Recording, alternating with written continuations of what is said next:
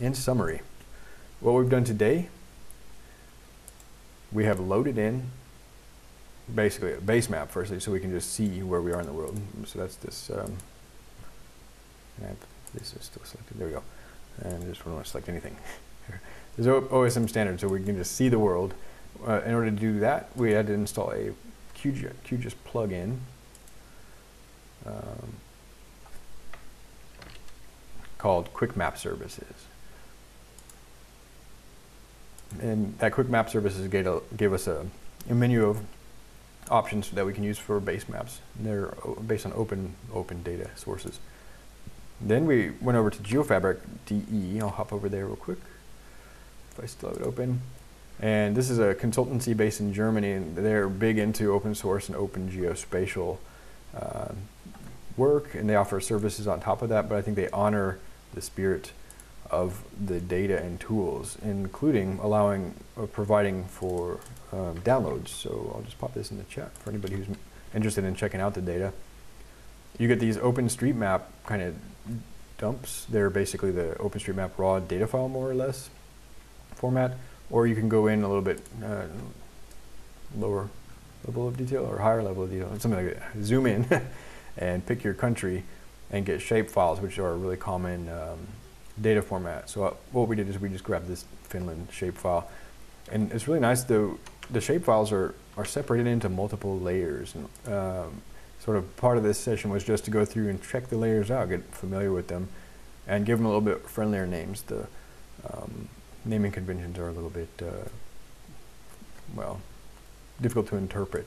One of the early lessons that I learned, again, is to work with a small subset of the data when you're doing anything like even just inspecting the data. Instead of working with the whole of Finland's, it's like 1.1 gigabyte data set broken into several shape files, some of which have like hundreds of thousands or millions of rows, I'm not sure. We just defined a new layer called boundary, added a polygon here, and used that polygon to clip all of these other layers. So basically when you create a new layer in QGIS, you can edit it, and it's got tools, depending on the layer type, to add geometry there. So in our layer, we just created a new shape file, and we named it, or we had a polygon shape file and named it boundary, and then added this square.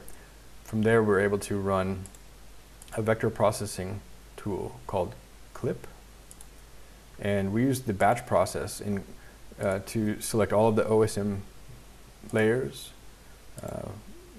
Just check them all off, and then the overlay layer is like the cookie cutter shape you're using to clip it. So then from that one, we selected the boundary layer and had some troubles, but basically you output the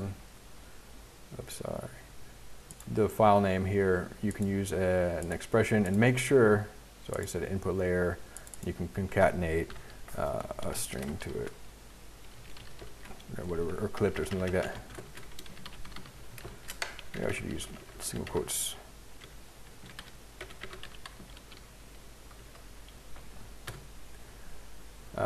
So it's not set because I don't have an input layer. And one of the other things is make sure to pick your output directory. I didn't do that, and everything ended up in my home directory. But after that, you'll be able to run all of those. There's multiple layers. We clipped every single one of them. So then we had a reasonable amount of data to work with, and you can just start to see, how many points there are just in a small, like 5 or so kilometer wide, 5 or 10 kilometer wide rectangle here. Yes, and from here we just started to work with a couple of layers and created a couple of simple derivative layers. All this, I'll try to get this onto GitHub soon once I get a better sense of it, and particularly how to share the open data, the derived data. But we took these points of interest and ran a filter on them to select only the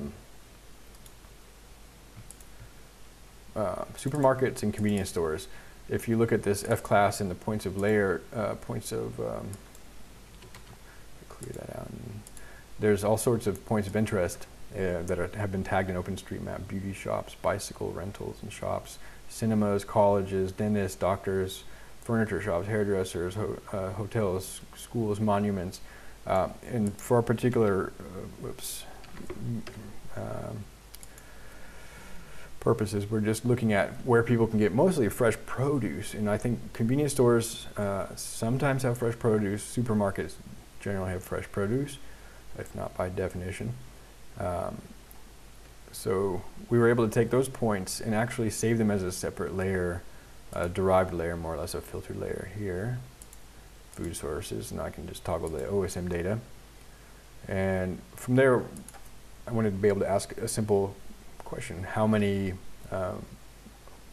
residents are within like a 1 kilometer walking radius from food sources?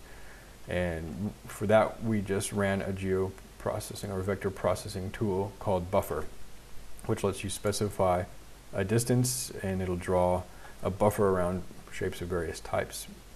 In fact, point types, you generally end up with a circle because it's just taking that radius around there, but other types will create different shapes of buffers. So yeah, it's essentially very crude, but it allows us to see, you know, what houses are within walking distance, more or less, of a convenience store at the very least, and places that might be out of that zone, or even whole neighborhoods where people just have to use a car. It also could point to places where the data is incomplete. So that's where we're at. Next, what we'll probably do is try to create a new attribute on these houses based on their membership, whether or not they're in or out, it's Boolean, whether or not they're inside or outside of that radius, and color code the houses based on proximity to food source. Eventually we'll perhaps be able to work our way up into more and more complicated layers of analysis, livability analysis, and even letting people run ad hoc analysis through a user interface of design. But we need to work through these basic layers and get the data in the right shape before we can put it back into our web app, the open source Sustainable Urban Design app. Well, thanks. This has been a CodeBuddies.org live code hangout. If you're interested in participating in this project, you can stop by github.com/sustainableurbandevelopment. If you'd like to get involved with other learners and potentially open source projects, stop on by CodeBuddies.org. CodeBuddies is also an open source project and being rewritten. The project is being hosted on GitHub at github.com/CodeBuddies. There's a Python backend and a React JavaScript frontend under works in separate projects, and both of those projects are very welcoming and supportive of new contributors. Thanks for your time. Have a great day and stay well out there.